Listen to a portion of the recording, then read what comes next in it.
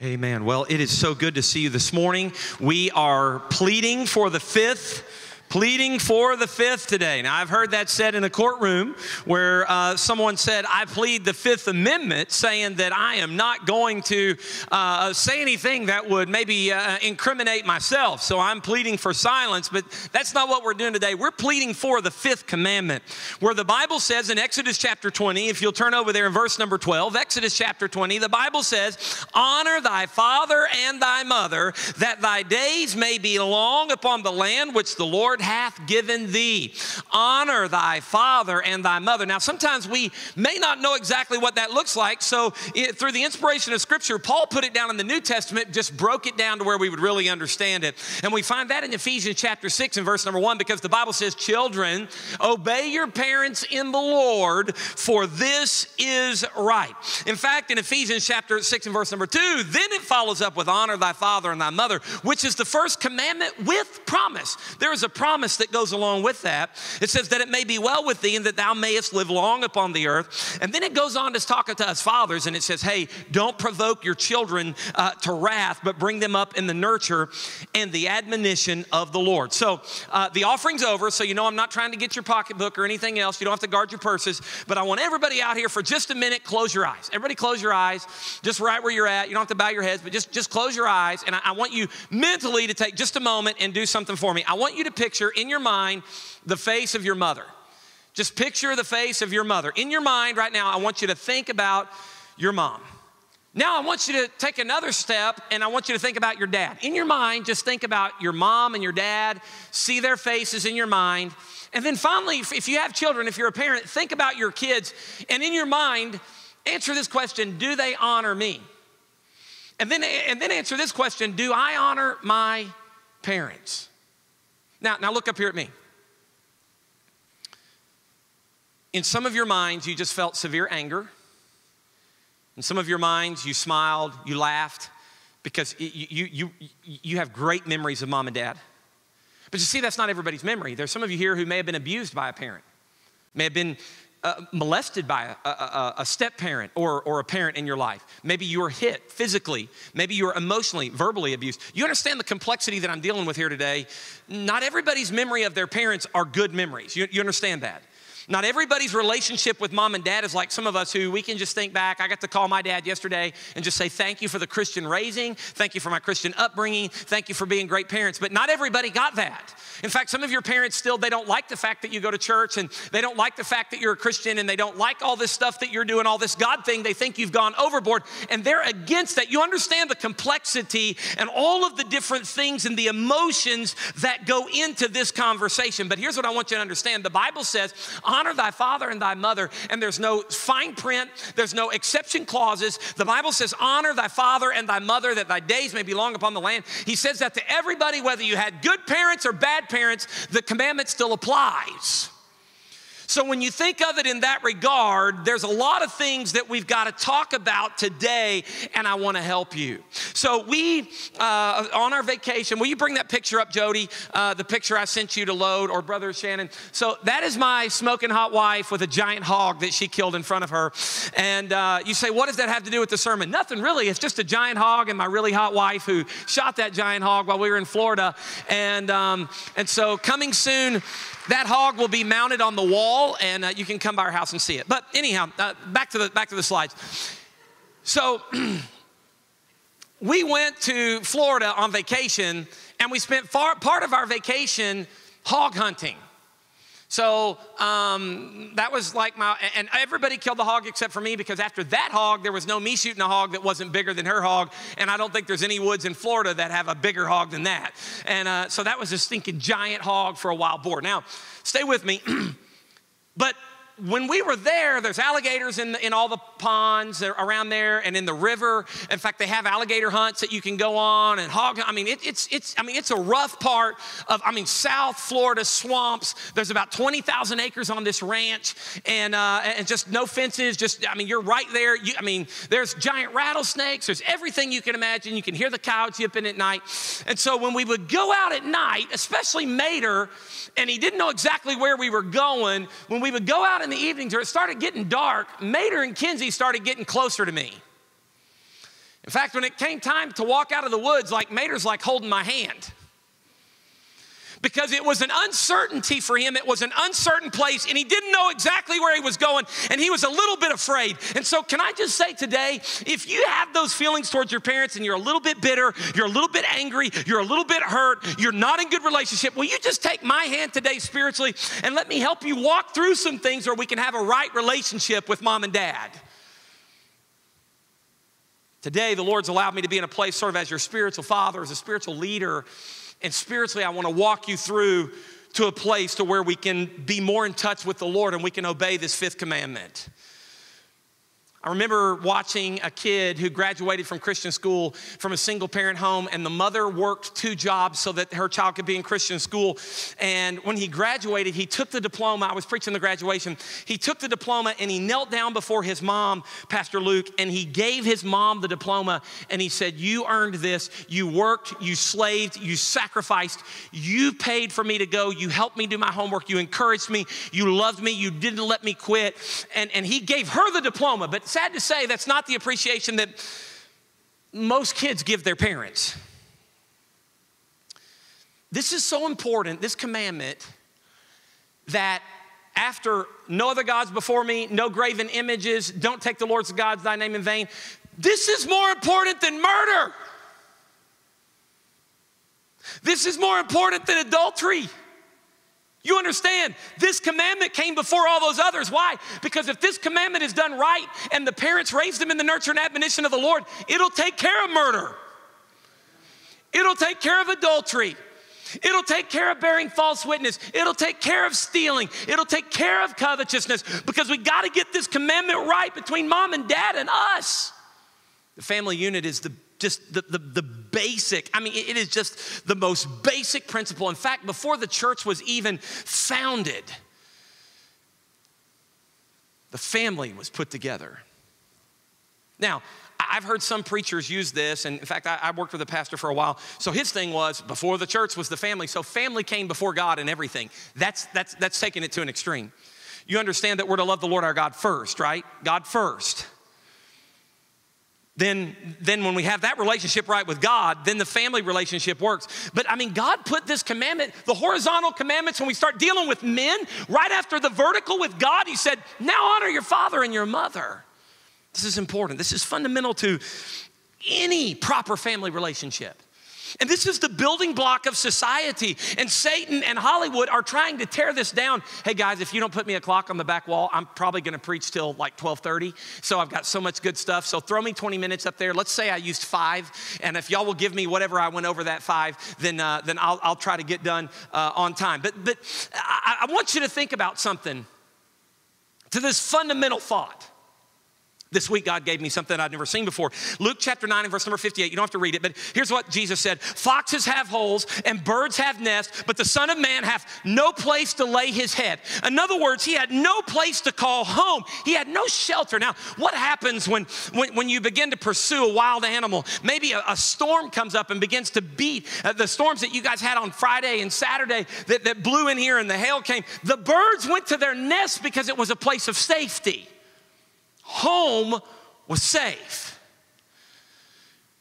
The fox goes down in the den and burrows up when the storms come, when the hunters pursue, when they are afraid, because they go to a safe place that's home. In fact, the VA, I was a foreign wars veteran and I have served overseas. And when I go to the VA for whatever it is, if it's to do an x-ray to see if the shrapnel's moved or if I go in for whatever the exams are, the first thing they tell you at the VA is, do you feel safe at home? Question number 1, do you feel safe at home? Why? Because they know if home is a safe place, then you can make it through the hard times. But when there's no rest at home, and see, Jesus said, I have nowhere to lay my head because this world is not my home. My home is in heaven, and I have no safe place here on earth. Now, I just want to ask you something. I know our lives are not perfect, but is your home safe? Spiritually, physically, emotionally, is your home safe? Do your kids have a safe place to go? You say, well, I just don't know how I could do that. Do you know what? I don't care about what your past was, but can I tell you this? God can build you a future. And you know what's amazing? What does a bird build a nest with? Broken sticks, broken twigs, and things of no value. Can I say this? Your life may be broken, your kids' lives may be broken, your spouse's life may be broken, but God can still put together a safe home for you. He built, the foxes have dens, they burrow into the dirt, something that we consider worth nothing. He can take something that is worth nothing and make something valuable out of it and build a safe harbor for you. But it starts with honoring our fathers and our mothers. And can I say something to our teenagers and young people that are here today? And it's not just the teenagers, young people, but especially you. If you are not right with mom and dad, you are not right with God. I can't believe not one parent amened me there. So shame on you parents if you don't get that. You must be right with your parents. If you are in rebellion against your parents, you are not right with God. In fact, the Bible says rebellion is as the sin of witchcraft. It's like taking Ouija boards and Dungeons and Dragons and having seances and putting out the candles and putting out the pentagrams and listening to the heavy metal satanic music and worshiping Satan. That is what rebellion is like. And some of you are not right with your parents, and so therefore you're not right with God. Amen, Brother Mark. That's good preaching.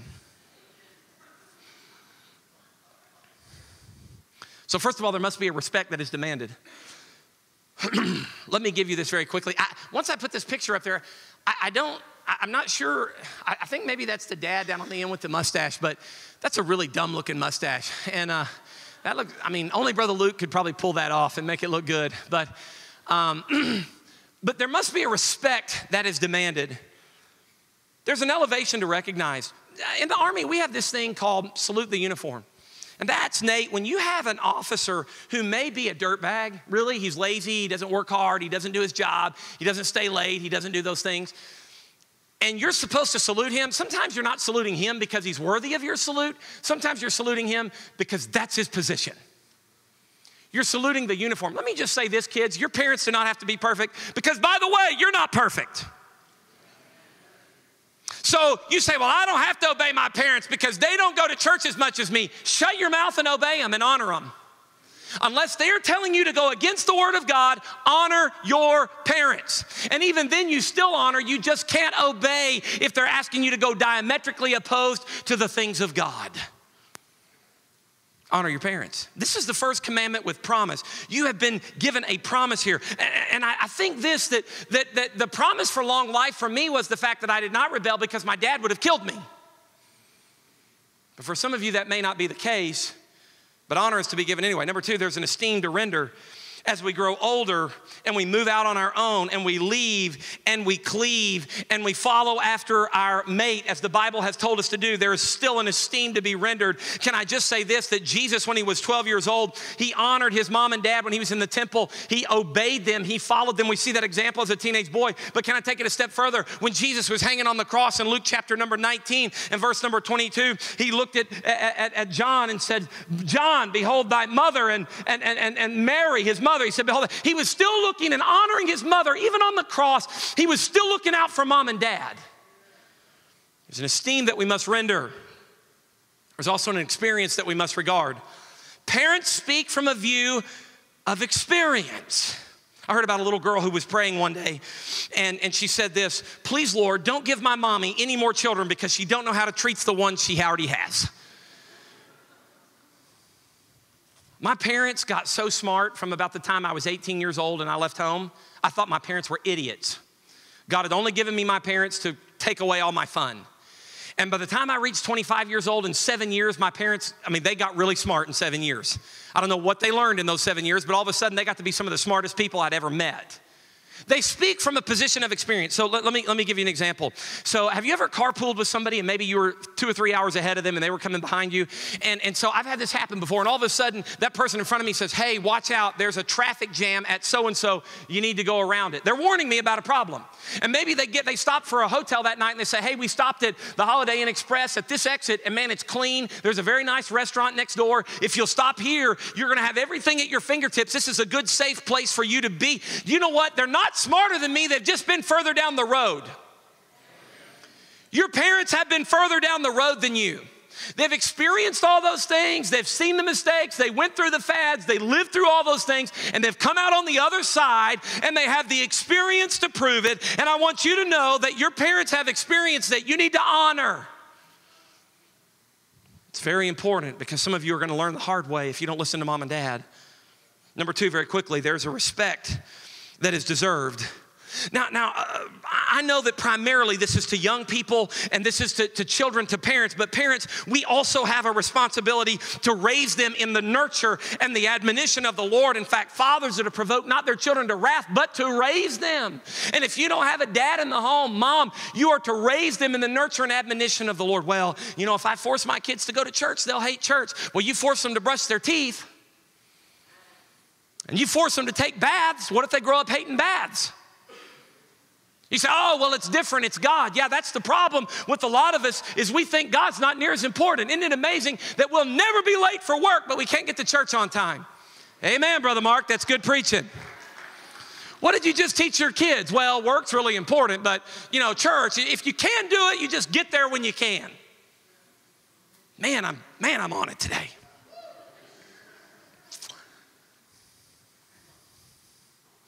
How do we teach them that? By our faithfulness. Parents, know this, that kids respect a faithful life, not a perfect life, but a faithful life. And kids love it when they know that their parents have their best interests at heart. Are we faithful to God? Church, can I give you guys some examples? I'm gonna hurry. I know I've got like 11 minutes left, so I'm hurrying. And I wanna bring this to a close because I really wanna help you today. It's so important for us to understand. When I grew up, we went to church Sunday morning, Sunday night, Wednesday night, training union, soul winning. In fact, there's this famous saying that used to go, it takes 3 to thrive, 3 to thrive. You got to go to church 3 times a week, 3 to thrive, 3 to thrive. And as society has gone on, we have less church and we do less things. And now it's more like we have Sunday morning and then we have Wednesday night. And Sunday night is becoming less and less popular and less even attended or done. And then we have Sunday school. And sometimes we'll have like last week, we had like 750 at church and we only had like 200 at Sunday school. And but here's what happens. Kids never, it seems like, surrender any more than their parents. They always stop a little short. Mom and dad, if you only come to church 1 time a month, your kids probably aren't even going to go. And if you never make Wednesday night or Sunday nights, we don't have Sunday nights but once a month. And then we have outreach. If you don't make that important, your kids are never going to make that important. You say, well, I thought this was about kids. Well, it's about you too, because if you'll set a better example, your kids will do more. Last year when I came in off vacation, I preached Just Do It, and y'all loved it. And you're not as excited about this one today. You know, what you do is louder than what you say. Let's move on. You guys didn't like that one very much. Let's go to by our fairness. There should be no favorites. There should be no favorites. There's 2 extremes that parents take. We either discipline. If you step out of line, we beat you. Or the other one is, we just give them so much liberty, we just let them go do their own thing and they'll just learn. Well, they might just learn and they come back with a STD. They might just learn if you don't put any rules in their life and they come back pregnant. Come on now. You might just let them learn to the point that they mess their life up and they end up with something that they can't take back and they find themselves in jail. We can't just be firm, but we have to be fair. We have to be tempered in love. I had this conversation with my kids. How many of you have ever gone on vacation before and you've got your kids in the back seat and sometimes you just want to turn around and go home because they get to fussing? Y'all ever have kids that do that? My kids do that sometimes. And y'all that didn't raise your hand, you're lying. And so preachers' kids have fuss too. And so I looked at them this week, Nate, and I said, guys, I'm begging you, I don't want to whip you on vacation. Stop. I don't want to whip you when we're on vacation. Please, just be good till we get home. And I look at my wife and she goes, oh, they're just playing. My kids just play for about 15 minutes and then one of them pushes too hard, says something too mean, and then it turns into a fight. Again, I'm sure y'all's kids never do this, but mine do. And then you want to turn around and it's like, if I could grab one of you, I'm going to choke you right now. And you're like, drive it and grab it for a kid. Some of you are acting really holy right now, but you've all done the same thing. Guarantee you that's happened on the Bonner bus a time or two. No, Charles is like, no. My kids just sit in the back and read their Bible and pray the whole trip. Now listen to me. We've got to be fair. We've got to be fair. Sometimes it's not fair to our kids when we say, well, I'm just not going to do it this time. I apologize to my kids. Here was the apology I gave, Brother Gary. I said, guys, I'm sorry for not spanking you on vacation because I should have been more consistent and fair. And they're like, it's okay, Dad, we forgive you. Number 3, by our fruitfulness. Parents are loved when kids see them investing in their lives. When we give them in so love, and so respect, so kindness, then that's what we're gonna reap. There was this boy that came to his pastor. He was real concerned. He said, preacher, I'm really concerned about my parents. He said, what's going on? He said, my dad is working his fingers to the bone. He has me in Christian school. He's given me a great home. He's doing everything he can to provide for me. My mom is literally slaving, keeping my clothes clean and cooking the best meals. The pastor looked at him, he said, son, what are you concerned about? He's like, I'm afraid they're gonna escape. I'm pretty blessed. Be not deceived, God's not mocked, for whatsoever a man soweth, that shall he also reap. What did you sow with your parents? That's what you're gonna reap. And you're always gonna reap more than you sow, and you're always gonna reap later than you sow, and you're always gonna reap what you sow. You understand that principle? So if you were a hellion, don't be surprised if your kids are hellions. You're reaping what you sow. But you should know how to deal with it. That's why, because I was a boy, and we were at the beach, and all of a sudden I look at my daughter and I'm like, she's really pretty. And any boys that like started playing football and got closer and closer to our tent, I walked out and explained to them to go away. There's other parts of the beach they can play on. Because I was a boy and I know. And you say, well, I mean, what were you thinking? I'm thinking I've got a gun in the truck, sand is soft, you can shovel easy, and we can take care of this. And I can throw whatever's left over to the hogs that I'm hunting. You shoot, you shovel, and you shut up.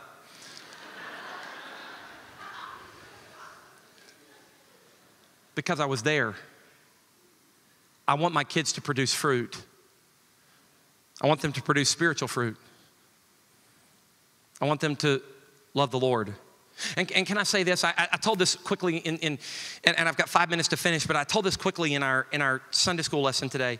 I have parents bring their kids to me or their grandkids to me that are in rebellion, and they're really, they're cussing their mom and dad, they're slamming doors, I'm living proof that I've never cussed my mom or my dad.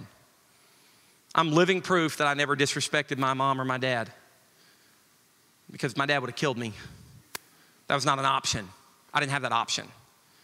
But can I say this? Most of the time when that happens and I sit that family down and I begin to talk to them and I look at the parents and I ask them, hey, have you ever, do you ever speak bad about me in front of your kids?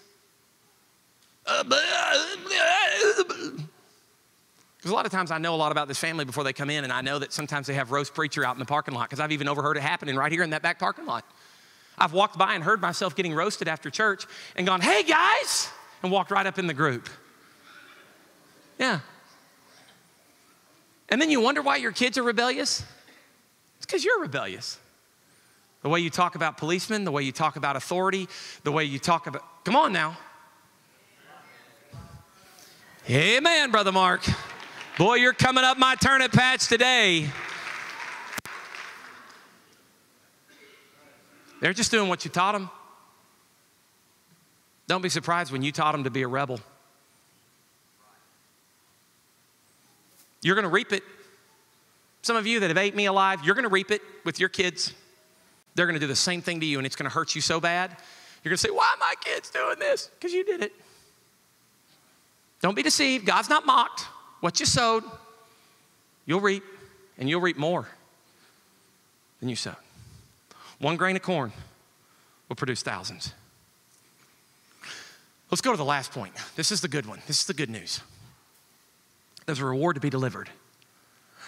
Number 1, by our days being lengthened. By our days being lengthened.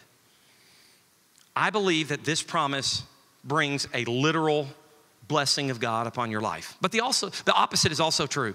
I'll never forget hearing this story about a teenage girl. Her friends started drinking. She was in the car with them, and she said, take me home, I'm a Christian. I'm not gonna be a part of this, take me home. I don't wanna be here, take me home. And the kids began to make fun of her, and they said this. They said, are you afraid of your parents? Are you afraid that they're gonna hurt you? This has always stuck with me. Here's what they said. No, I'm afraid if I go do that, I'm gonna hurt them.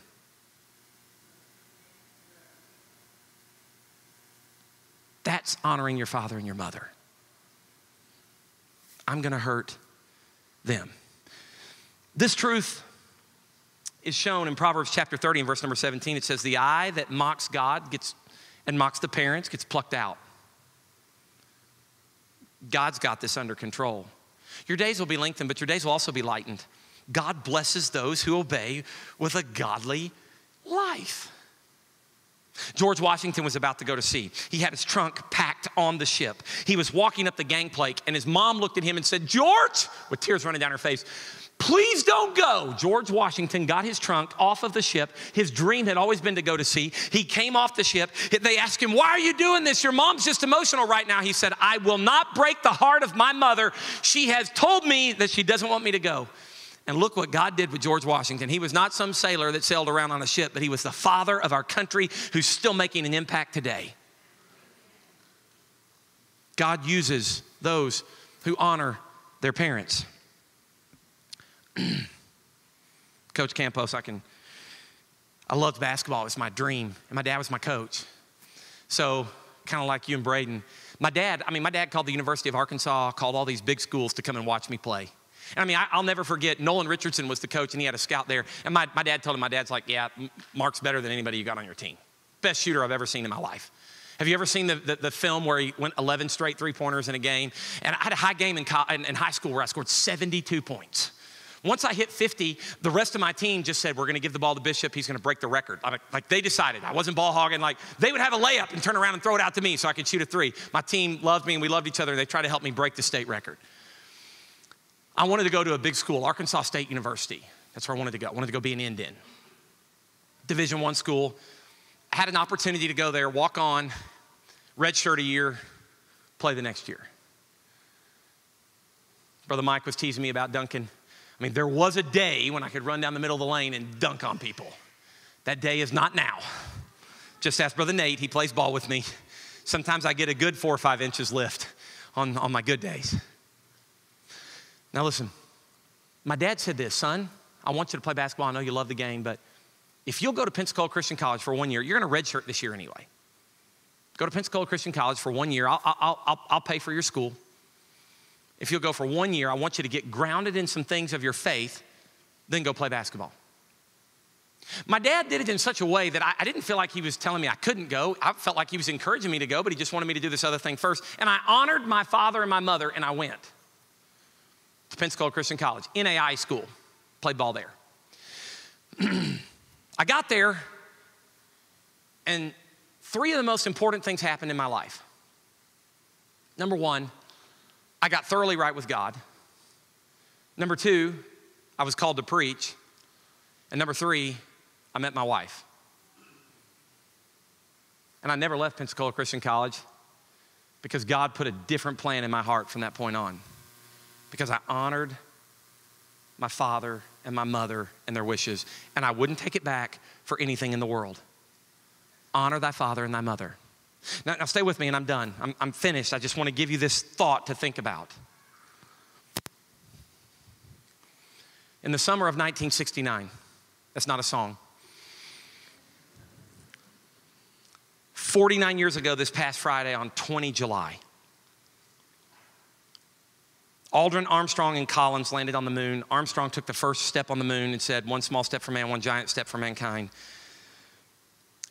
And 10 years after that, they brought him in and they were interviewing Buzz Aldrin. And I read this week.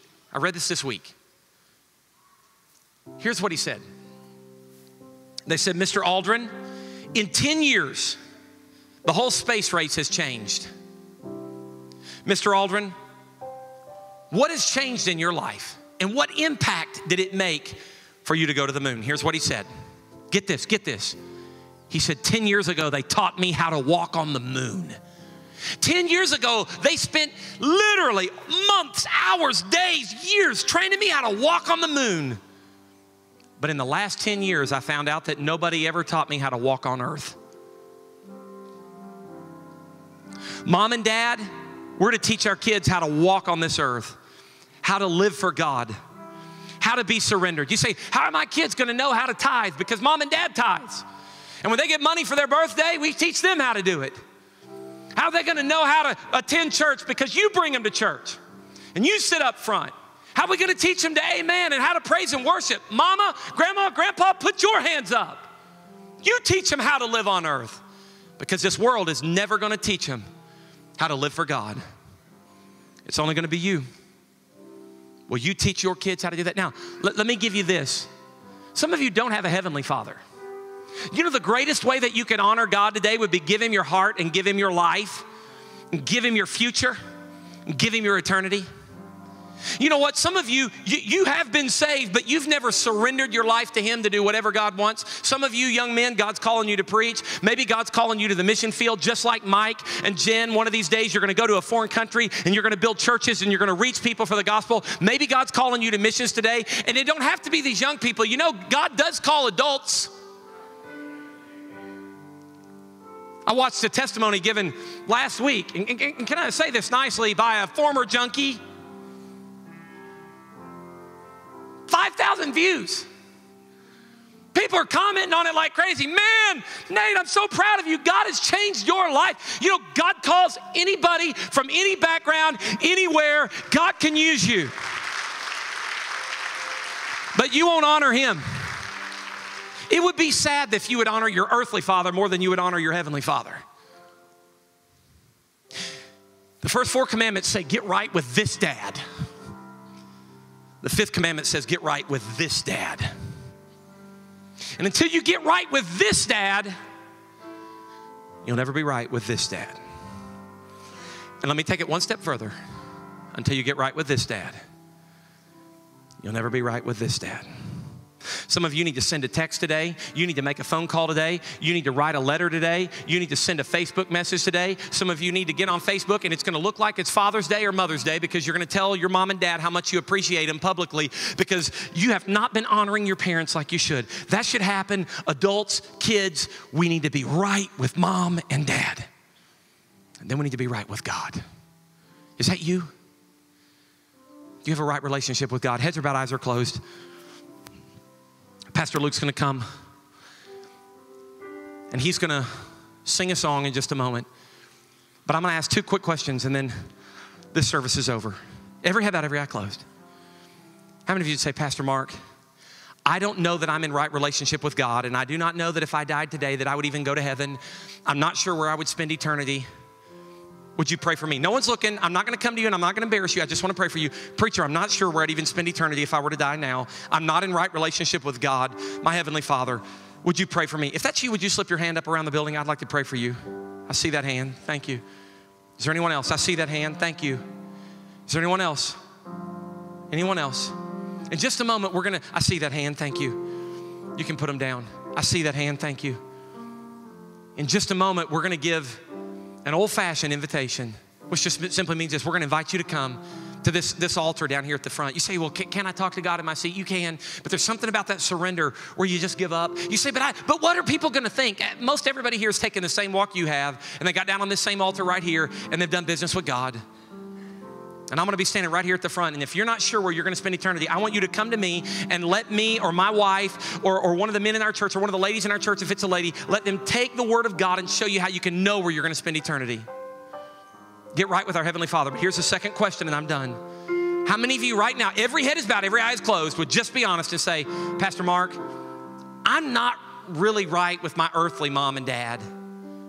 And there's some things I probably need to get right. If the Lord were to return today and I were to stand before Him, I would be embarrassed about the relationship with my parents.